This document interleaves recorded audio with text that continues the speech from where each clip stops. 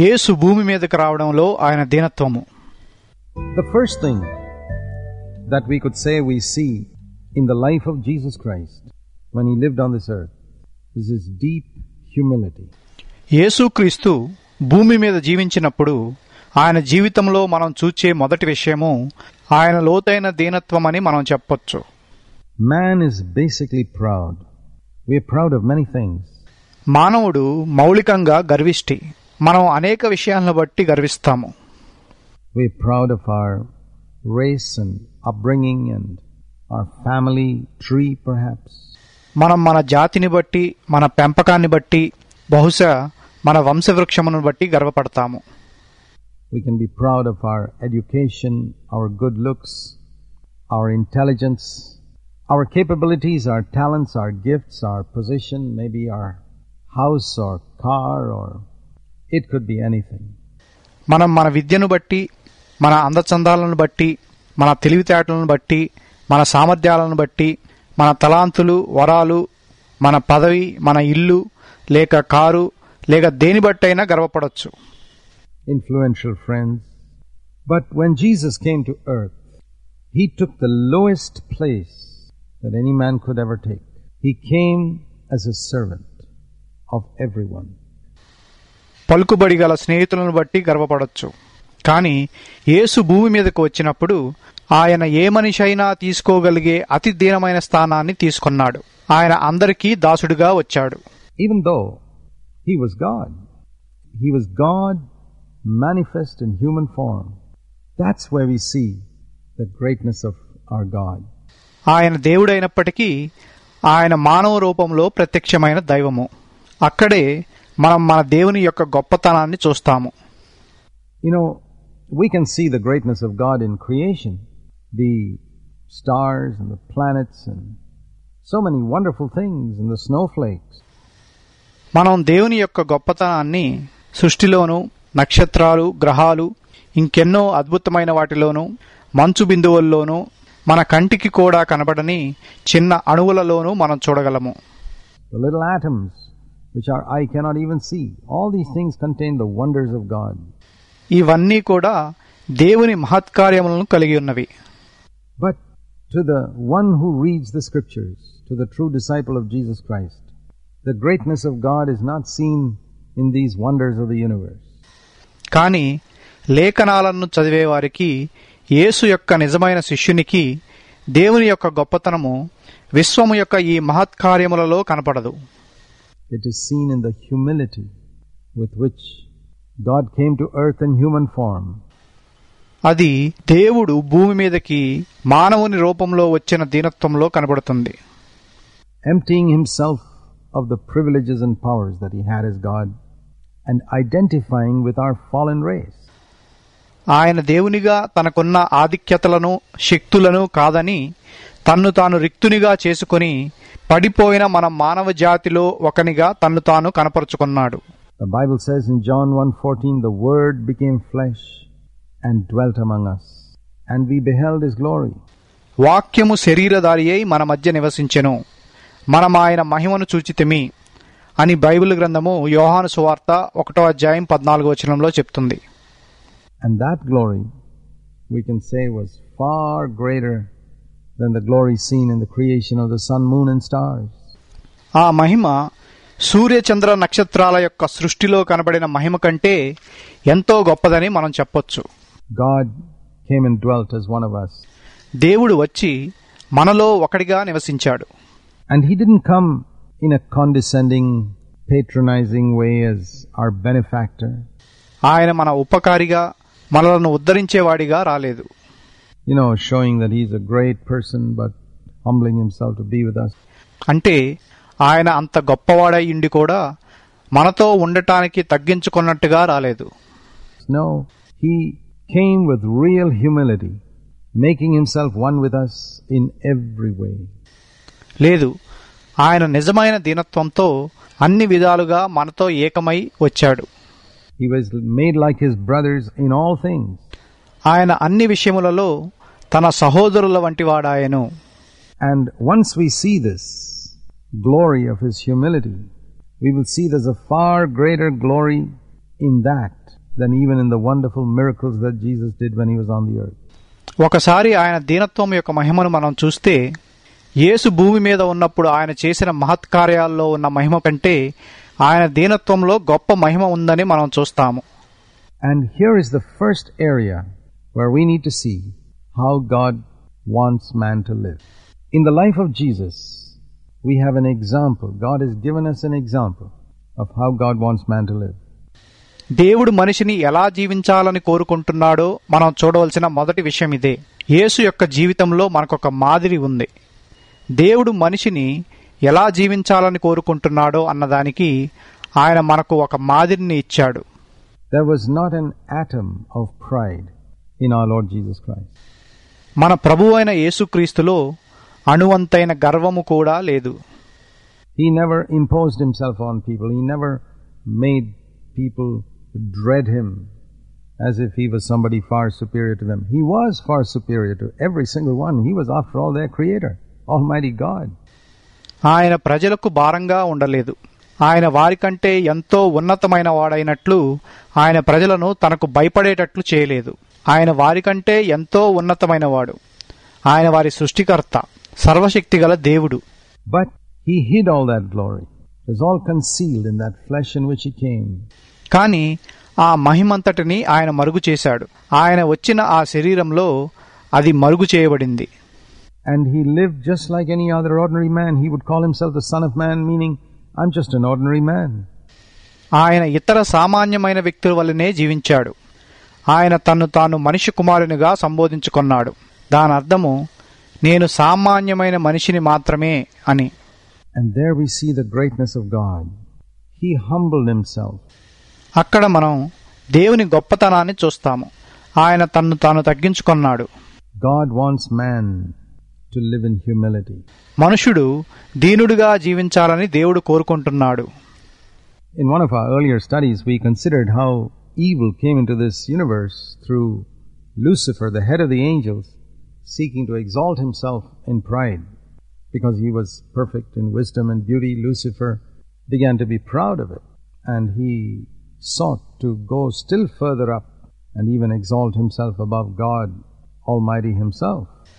మన గత ధ్యానాలలో ఒకదానిలో విశ్వంలోకి చెడుతనము ఎలా వచ్చిందో పరిశీలించాము.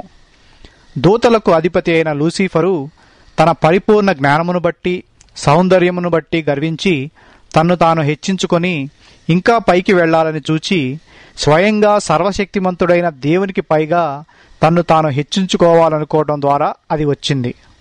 And as soon as such a thought came into Satan's heart, God immediately cast him down. అటువంటి తలంపు సాతాను హృదయంలోకి వచ్చిన వెంటనే దేవుడు అతన్ని క్రిందకు పడద్రోశాడు. God is always against pride, wherever he finds it. The Bible says God resists the proud. దేవుడు గర్వాన్ని ఎక్కడ కనుగొన్నా దానికి వ్యతిరేకంగా ఉంటాడు. దేవుడు గర్విష్ఠులను ఎదురించునని బైబిల్ చెప్తుంది. If you're a proud person, it doesn't matter what you're proud of. If you're a proud person, you'll find that God is resisting you all the time. నువ్వు గర్విష్ఠివైతే, నువ్వు దేన్ని గూర్చి గర్వించినప్పటికీ నువ్వు గర్విష్ఠివైతే దేవుడు నిన్ను ఎప్పుడూ ఎదురించడాన్ని నువ్వు చూస్తావు. Now resist is the opposite of support. ఎదిరించడం అంటే సహాయపడటం అన్నదానికి విరుద్ధమైనది. God does not support proud people, and not only that, he resists them. He fights against them. దేవుడు గర్విష్ఠులకు సహాయపడడు. అంతేకాదు, ఆయన వారిని ఎదిరించి వారితో పోరాడతాడు. And that's why Satan was cast down. There could be no pride in heaven.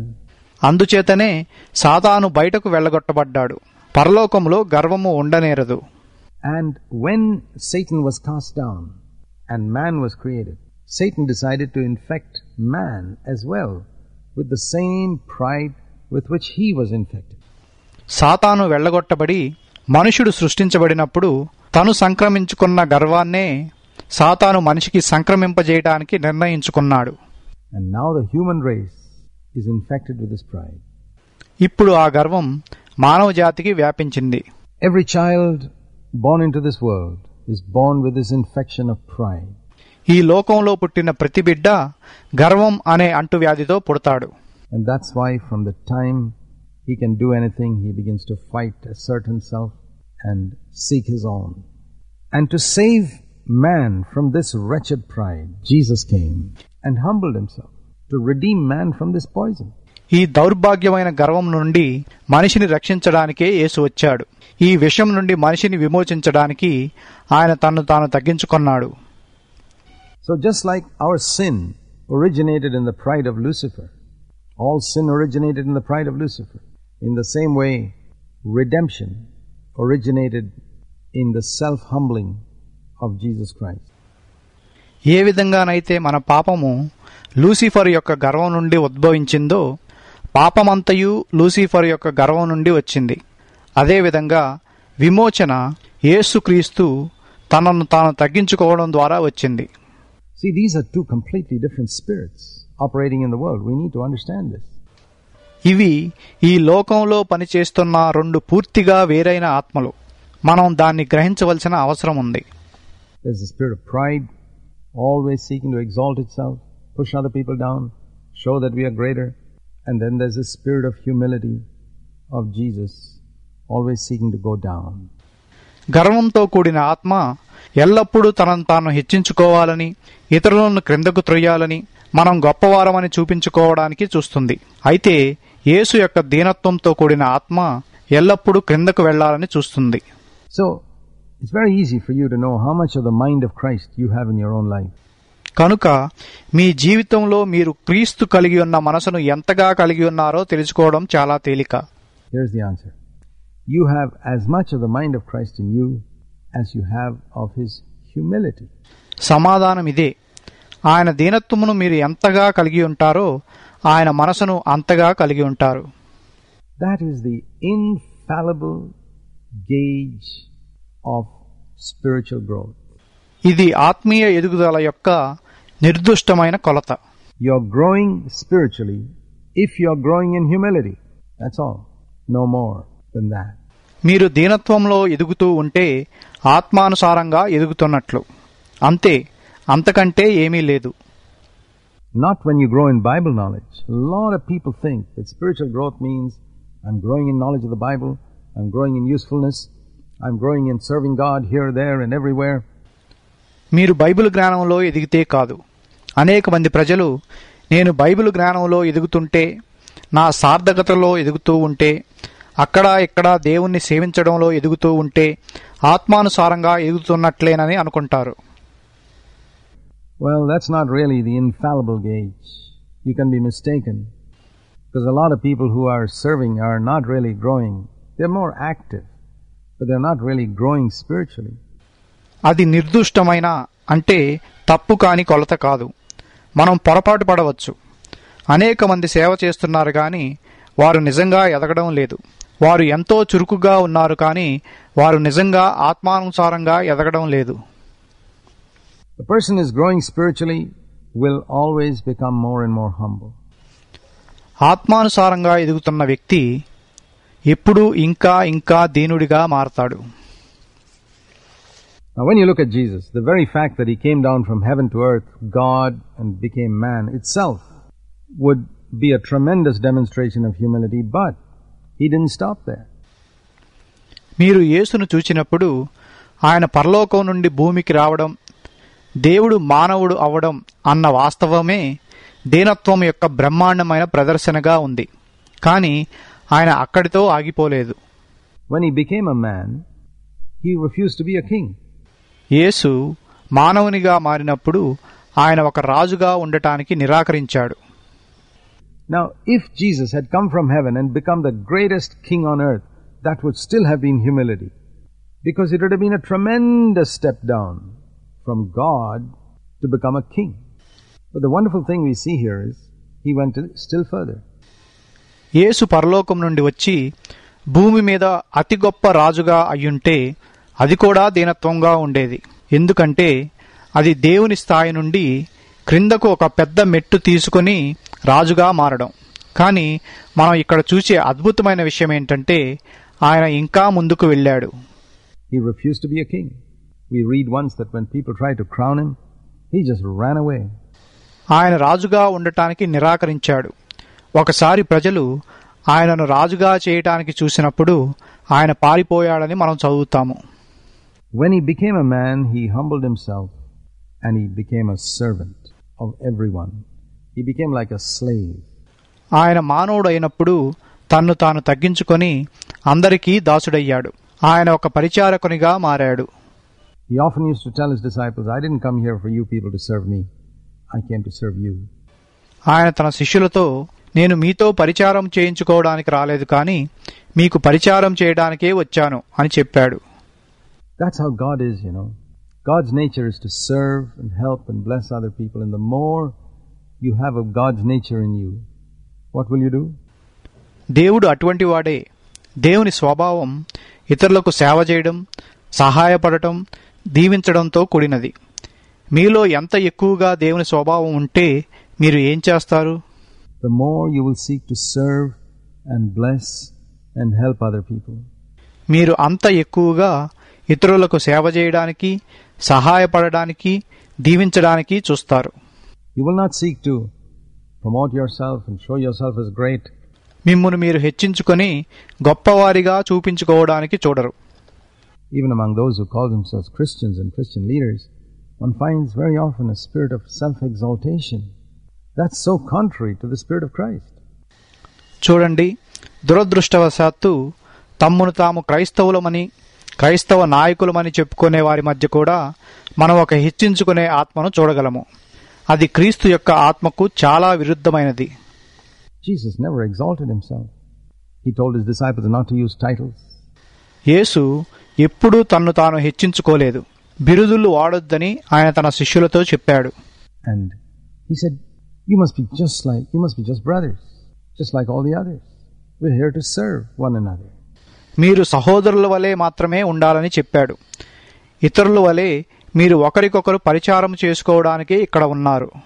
Jesus demonstrated by his life that a person's position and wealth and accomplishments and family status all have no value. యేసు ఆయన జీవితం ద్వారా ఒక వ్యక్తి పదవి, సంపద, అతడు సాధించినవి, అతని వంశప్రతిష్ఠ వంటి వాటికి విలువ లేదని చూపించాడు.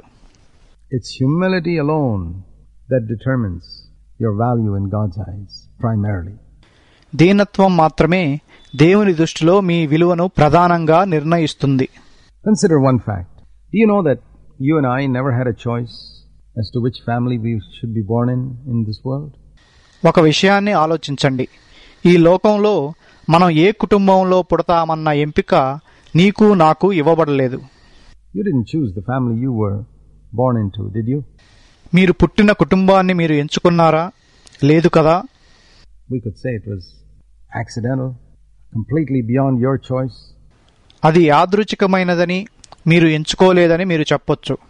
I was born into a family which I never chose. నేను ఎంచుకోని కుటుంబంలోకి నేను పుట్టాను. You were born into a family which you never chose. We were just born into it. మీరు కూడా మీరు ఎంచుకోని కుటుంబంలో పుట్టారు. మీరు దానిలో పుట్టారంతే. We were born in a country which we didn't choose, into circumstances we didn't choose. మనం ఎంచుకోని దేశంలోనూ పరిస్థితుల్లోనూ మనం పుట్టాము. There was only one person born into this world who could choose and determine beforehand where he will be born, when he will be born, in which town, in which building, in which town, in which family, everything. That was Jesus Christ. ఈ లోకంలో పుట్టిన ఒకే ఒక వ్యక్తి తను ఎక్కడ పుడతాడో, ఎప్పుడు పుడతాడో, ఏ పట్టణంలో పుడతాడో, ఏ ఇంటిలో పుడతాడో, ఏ కుటుంబంలో పుడతాడో అన్నిటినీ ముందుగా ఎంచుకొని నిర్ణయించుకోగలిగి ఉండేవాడు. ఆయన యేసుక్రీస్తు. From heaven he could have planned his birth perfectly. The exact date, the exact time, the exact location, the exact family. పరలోకం నుండి ఆయన తన జన్మను పరిపూర్ణంగా, దాన్ని ఖచ్చితమైన తేదీని, ఖచ్చితమైన సమయాన్ని, ఖచ్చితమైన స్థలాన్ని, ఖచ్చితమైన కుటుంబాన్ని యోచించుకొని ఉండవచ్చు. And what does Jesus choose? He chooses a poor, unknown carpenter's family in a place called Nazareth, which had a very bad reputation in Israel. యేసు ఏమి ఎంచుకున్నాడు? ఆయన ఒక పేద, ఎవరికీ తెలియని వడ్రంగి కుటుంబాన్ని, ఇజ్రాయెల్ దేశంలో చాలా చెడ్డ పేరున్న నజరేతు అనే స్థలాన్ని ఎంచుకున్నాడు. And it was a very poor family. Joseph was a carpenter. అది చాలా పేద కుటుంబము. యేసేపు ఒక వడ్రంగివాడు. Not only that, Jesus was the only person who could determine where exactly he was going to be born. And what place does he choose? అంతేకాదు, ఆయన ఎక్కడ పుట్టాలో ఖచ్చితంగా నిర్ణయించుకోగలిగిన వ్యక్తి యేసు ఒక్కడే. అయితే ఆయన ఏ స్థలాన్ని ఎంచుకున్నాడు? A stable. A lowly stable where donkeys and cows and all were moving around. A dirty place. ఒక పశువుల పాకను, ఆవులు గాడిదలు తిరిగే ఒక నీచమైన పశువుల పాకను, ఒక మురికైన స్థలాన్ని. This is the place he chose. And when you read in Matthew chapter 1, you read the family line. People are proud of their family line. He chose a family line of where there was a woman there called Tamar who committed adultery with her father-in-law. ఆయన ఎంచుకున్న స్థలం అదే. మీరు మత్తయి సువార్త 1వ అధ్యాయం చదివినప్పుడు మీరు ఆయన వంశావళిని చదువుతారు. ప్రజలు తమ వంశావళిని బట్టి గర్విస్తారు. ఆయన ఎటువంటి వంశావళిని ఎంచుకున్నాడంటే, ఆ వంశావళిలో తన మామతో వ్యభిచారం చేసిన తామరు అనే స్త్రీ ఉంది. Another one in that family tree was Rahab, who was a prostitute in Jericho. ఆ వంశవృక్షంలో మరొకరు యెరికో పట్టణంలో వేశ్యగా ఉండిన Rahab. Another one was Ruth, who was a descendant of Moab, who was born as a result of incest. We read in Genesis 19. మరొకరు మోయాబు సంతతికి చెందిన Ruth. మోయాబు వావి వరస తప్పుట వల్ల పుట్టాడని మనం ఆదికాండం 19వ అధ్యాయంలో చదువుతాము. And one was Bathsheba, with whom David committed adultery. మరొకరు దావీదుతో వ్యభిచారం చేసిన బెత్షెబ. This is the line which Jesus chose. యేసు ఎంచుకున్న వంశావళి అదే. Why did Jesus choose this type of humiliating line and a lowly place to be born? జన్మించడానికి ఇటువంటి అవమానకరమైన వంశావళిని, ఇటువంటి నీచమైన స్థలాన్ని యేసు ఎందుకు ఎంచుకున్నాడు? Because he wanted to come underneath all of us to serve us. ఎందుకంటే మనకు పరిచారం చేయడానికి మనందరికంటే క్రింద స్థాయికి రావాలనుకున్నాడు. Remember, dear friend, this is the nature God wants you to have, to go underneath others, to serve them and bless them. ప్రియమైన స్నేహితుడా, గుర్తుంచుకో, ఇతరులకు సేవ చేసి వారిని దీవించడానికి వారికంటే క్రింద స్థాయికి వెళ్లే స్వభావాన్ని నువ్వు కలిగి ఉండాలని దేవుడు కోరుకుంటున్నాడు.